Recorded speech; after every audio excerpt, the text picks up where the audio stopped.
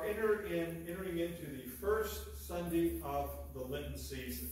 I hope that you'll just get your family around and bring them right before the screen that you're using and worship with us, sing the songs and pray the prayers. We are in a state of worship. So join me, if you will, in the responsive call to worship. Come, all you people, come and worship. God has made a covenant with us. Come, all creatures of the earth, come and worship. God has made a covenant with all creatures. Remember the covenant and be thankful. God remembers the covenant, and God will save us. As this is this first Sunday of Lent, let's sing, Lord, who throughout these 40 days for us did fast and pray. As Jesus had entered the desert and began a 40-day fast as he was clarifying his mission to the Lord. Let's sing together.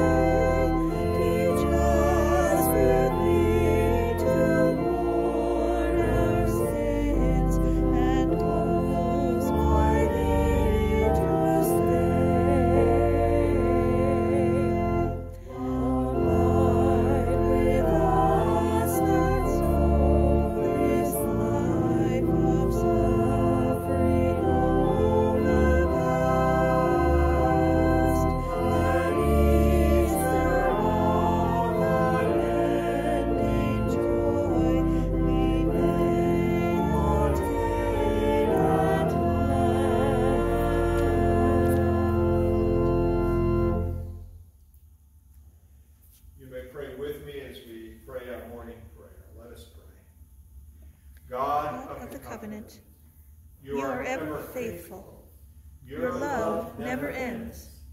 Teach us your ways, and guide us in your paths of love and forgiveness, that we may witness to your grace and salvation. Amen. God invites us to come before the throne to find mercy and find grace to help in time of need. We've got a lot to pray about. A lot is going on in our country. A lot may be going on in your own personal life. So in preparation for this, let's sing Give to the Winds Thy Fears.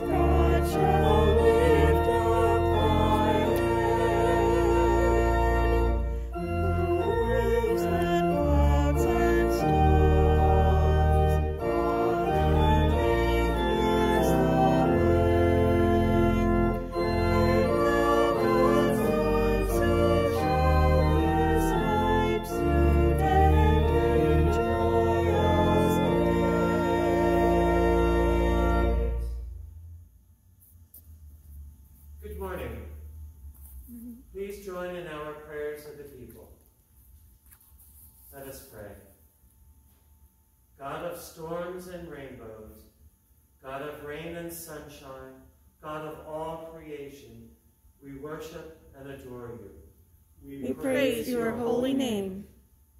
We gaze in wonder at the beauty of your creation and marvel at stormy skies transformed with the vibrant colors of a rainbow. Like Noah and his family, we praise you for this everlasting sign of your love and care for the whole creation in your desire to preserve and not destroy life. We praise your holy name. And at Jesus' baptism, the sky again revealed your love when you identified him as your beloved Son. Strengthen him with the same Spirit who empowers and strengthens each of us. We praise your holy name. For all these assurances of your love for us and for the whole creation, we praise and worship you, O God, in the power of the Holy Spirit and in the name of Jesus Christ, our Savior and Lord. Amen. Now let us pray for the world and for those dear to our hearts. We pray for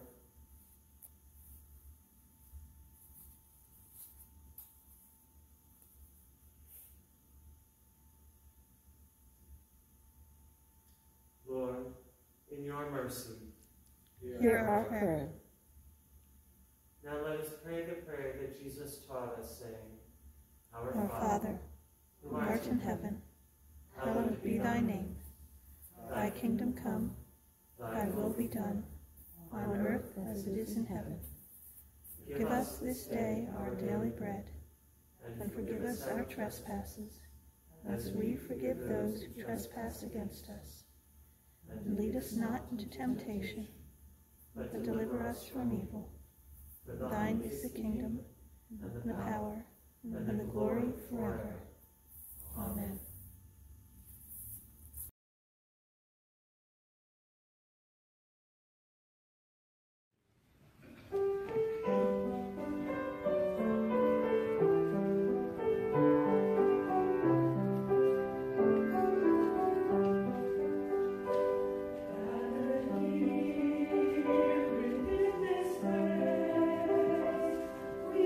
Sharing God's redeeming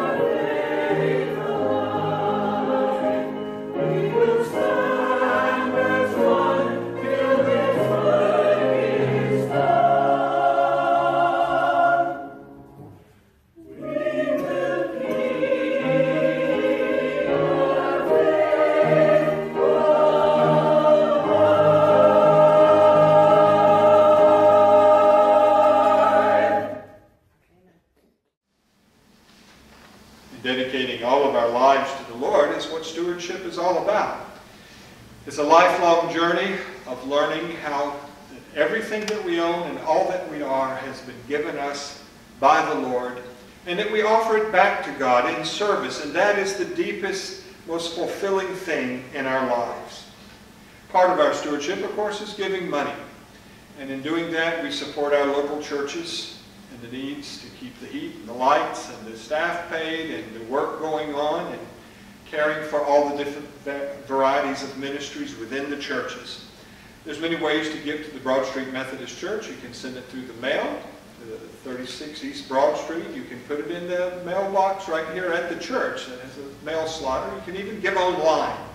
Whatever church you go to, please support your church, especially during this COVID time, where it's very difficult for the churches these days.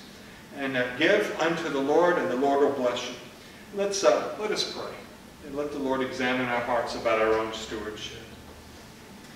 Covenant-keeping God, whose promises is rock solid, we offer our lives and these signs of our daily living, not simply that bread might fill empty stomachs, but that through the working of your Holy Spirit, empty lives may be filled. Friendless, lonely lives might find intimacy, and depressed lives be given hope. In Jesus' name we pray. God's children said, Amen. We'll listen now to the scriptures as they will be read in just a moment. And in preparation, the Bible says God's word is a lamp to our feet. It's a light to our path. Let's sing those words before we pray and listen to the word of God today.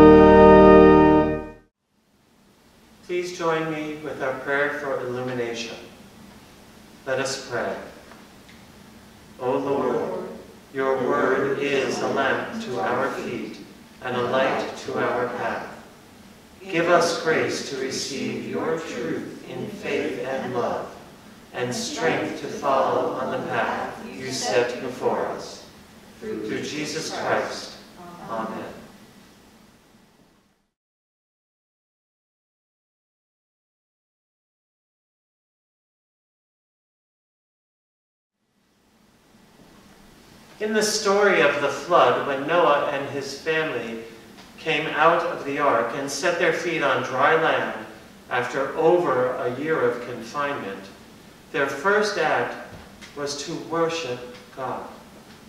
They built an altar and offered a sacrifice of thanksgiving to God. God spoke to them and made a covenant with all creation.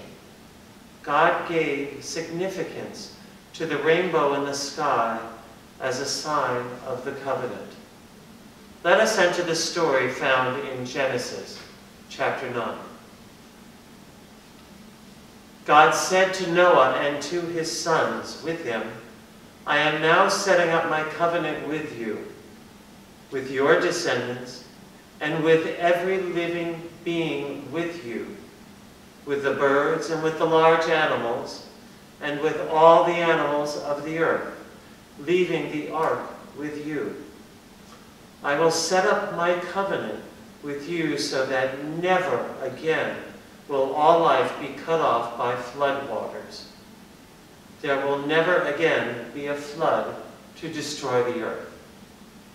God said, this is a symbol of my covenant that I am drawing up between me and you and every living thing with you on behalf of every future generation. I have placed my bow in the clouds, and it will be a symbol of the covenant between me and the earth. When I bring clouds over the earth, and the bow appears in the clouds, I will remember the covenant between me and you and every living being among all the creatures. Floodwaters will never again destroy all creatures. The bow will be in the clouds, and upon seeing it, I will remember the enduring covenant between God and every living being of all the earth's creatures.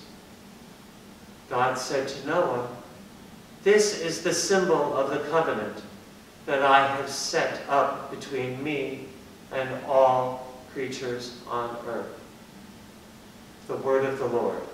Thanks be to God.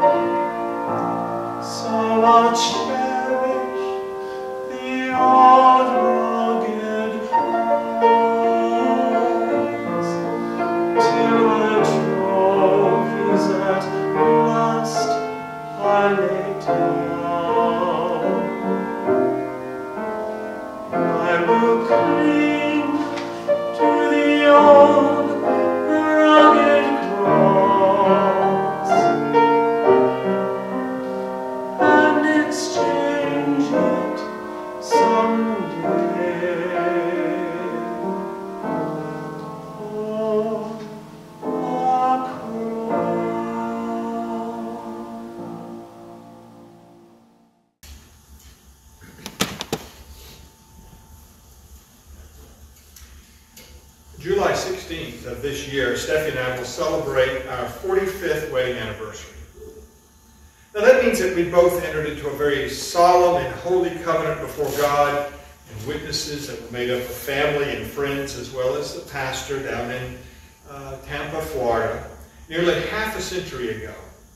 It included a ceremony in which we exchanged vows and performed some symbolic actions, like we gave and received rings, we lit a unity candle, and we kissed, and there were some papers that were signed at the end of it.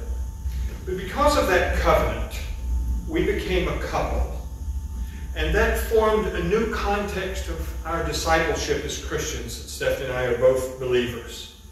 And now our decisions and our lives were no longer as separate individuals, singles, but now our lives were intertwined. And this included bearing and rearing 2 children and having many adventures and travels in life. And since those days, we continue to wear these symbols right there on my finger, reminding reminding us in the form of rings on our fingers that we are a married couple. We call those marriage vows that we made, taking at a wedding, a holy covenant. Our love for each other drew us together, and then we made a covenant before God and those witnesses based on promises and on mutual responsibilities to love, to honor, to cherish, to keep one another in sickness and in health, in poverty and wealth, till death divide us. That covenant served as the source of a reminder that we share in a bond that God honors. And Steph and I have been partners and fellow travelers and pilgrims through this life because of this solemn bond, this covenant. The marriage covenant is only one of many covenants that I have entered into in my life. Most of the covenants have not been of such great magnitude. For example, I'm purchasing a 2017 Toyota Corolla. I get to use the car, but I've got to pay for it. And so I make a payment every single month. That involves a covenant, too, with Toyota. They let me use the car, I pay them. I pay into Social Security out of every paycheck since around 1969 or so. And when I retire, I plan on receiving a monthly check from Social Security. That's a covenant between me and the Social Security Department of the U.S. government. The same is with my pension plan in the Methodist Church. We all live in a world that furnishes us many covenants. For example, the U.S. Postal Service delivers letters and packages upon your paying postage and placing a stamp on each letter. What covenants are you in? How many covenants are you in? Have you ever thought about it? We live in a world of covenants. How many agreements and contracts and bonds are you involved in right now?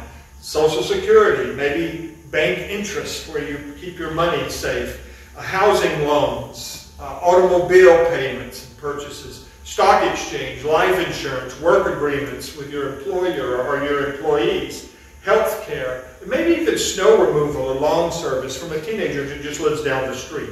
Life is filled with covenants, some great and some small. What is a covenant anyway? A covenant is an agreement between two or more parties that is based on promises with mutual benefits and responsibilities. It's interesting to me that as we read our Bibles, we find out that God is a covenant-making and a covenant-keeping God. It's interesting to me that that's the way our Bible came to us from Israel and the early church, is that God is making covenants with human beings. God cuts agreements. These agreements are called covenants. It's with human beings. God makes promises, and the good news is that we can depend upon God's promises. Now, we all have many covenants that we make, human covenants, but human promises can often be broken. People fail to keep their promises. In fact, people make promises that they do not even intend to keep. People can try to deceive people by making promises that they have no intention to keep. People betray one another. Think of the many treaties which were covenants that some of our ancestors made with the native peoples that lived on this continent. They were given land and territorial rights, but as soon as gold or oil or some usefulness was found of the land, they were forced to leave. The promises were broken. Sometimes they were moved forcefully at the barrel of a gun of the U.S. military. Think of the long struggle of African Americans and women and other minorities in this country. The struggle they had to just grasp the promises of equality and freedom that apply to their lives and their circumstances. Rights that were supposed to be guaranteed by our Constitution and Bill of Rights. The promise of freedom and justice for all, of inalienable rights of life and liberty, and the pursuit of happiness. Well, sometimes those things have been promises, covenants that have been unfulfilled. In the Bible, though, God relates to human beings through covenants. We come to the first mention of the word covenant in the story of Noah that John read, the latter part of that story today. The story began with Noah in Genesis chapter 6 when God singled out Noah and his family and told them about a coming flood and the role that they would play in keeping the human race alive. These are the words that God spoke. I am now bringing floodwaters over all the earth to destroy everything under the sky that breathes. Everything on earth is about to take its last breath. But I will set up my covenant with you, and you will go into the ark with your sons, your wife, your sons' wives, from all living things, from all creatures. You are to bring in a pair, male and female, into the ark with you to keep them alive. Now we know something about this story. Many of us learned it in Sunday school.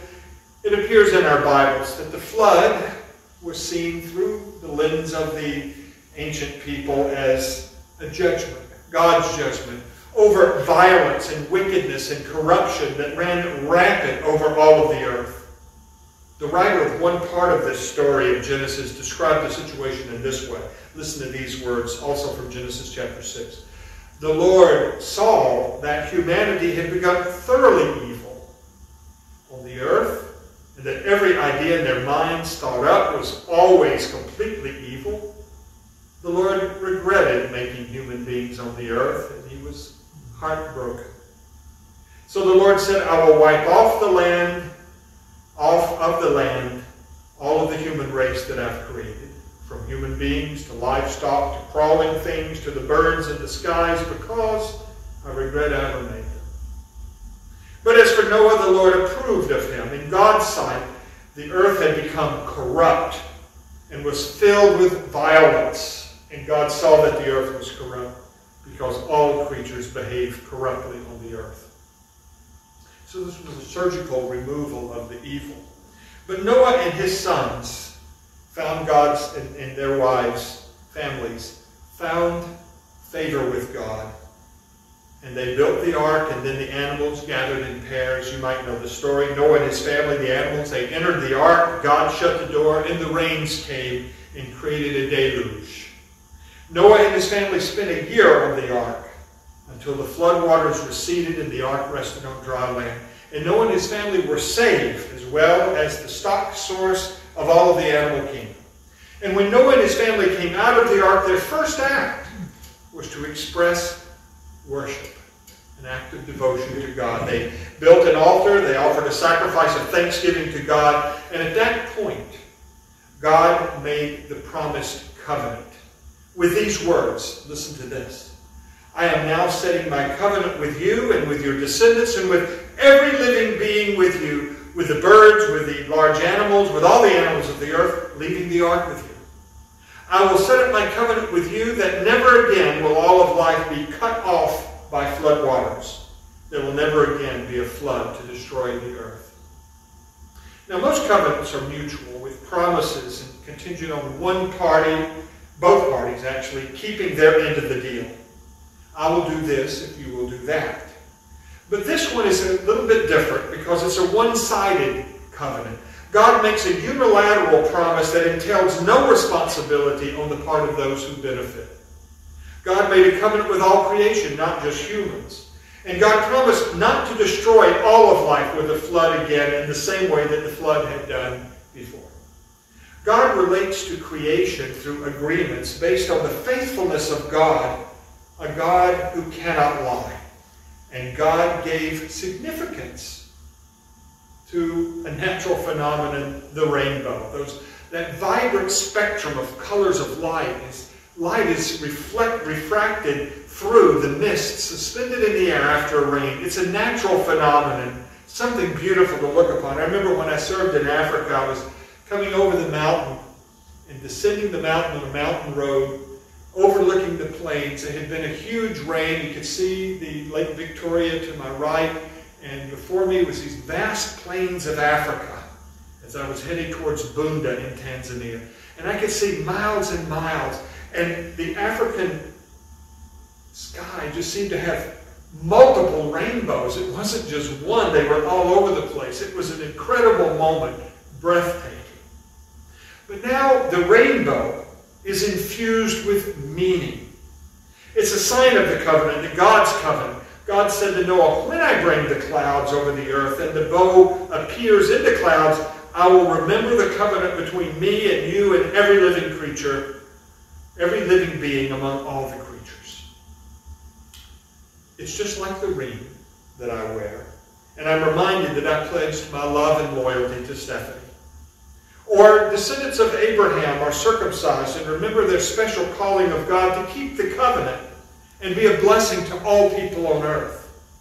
And Christians receive the sign of baptism and often hear the words, remember your baptism. That's a covenant too. Remember your baptism and be thankful. And ever so often here around the church and all over the world, Christians celebrate Holy Communion and listen to the minister who says these words of Jesus. He took the cup, and when he had blessed it and given thanks, he said, take, drink from this, all of you. This is the cup of the new covenant in my blood, poured out for you and many for the forgiveness of sins. Do this in remembrance of me. The bread and wine, the acts of taking, breaking, blessing, sharing, and the words spoken serve as a reminder of that covenant with God, that it's true, that God will fulfill the promise. You will be forgiven. You will be in relationship with God and with one another. You see, we serve a God that makes covenants, and this is just the beginning of Lent, and we'll be working up towards the great new covenant that Jesus made. But we trust the promises of God because we trust God who makes the promises, makes the covenant, and will keep the covenant. We trust the promise of God that says, I will never leave you, and I will never forsake you. We cling to God's word that says, to all who received him, who believed on his name, he gave the right to become children of God. And again, see what love the Father has given to us, that we would be called children of God, and that is what we are. Dear friends, now we are the children of God, and it hasn't yet appeared what we will be. We know that when he appears, we will be like him, because we will see him as he is. We believe that promise, and we believe God's promise like, whosoever calls on the name of the Lord shall be saved. And we also believe the promise that says, for God so loved the world that he gave his only begotten Son, that whoever believes in him shall not perish but have eternal life. If you don't know this God, this covenant-making God, God has a covenant and wants you to enter that covenant. You just do that by faith, by asking Christ to come into your life, and you can do that this very day. We believe in the God who is faithful. So let's close our service today with singing, Great is Thy Faithfulness.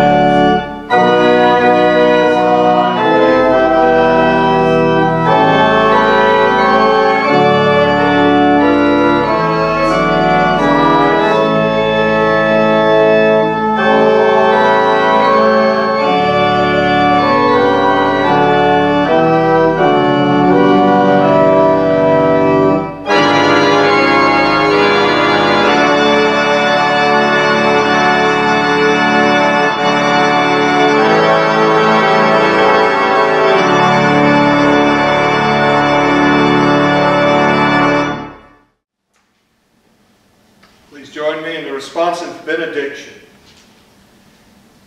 Go and testify to God's faithful promises. God's covenant is everlasting. Go and follow God's ways. The ways of the Lord are steadfast love and faithfulness. Go and proclaim God's good news. The time is now. Turn to God. So go in peace.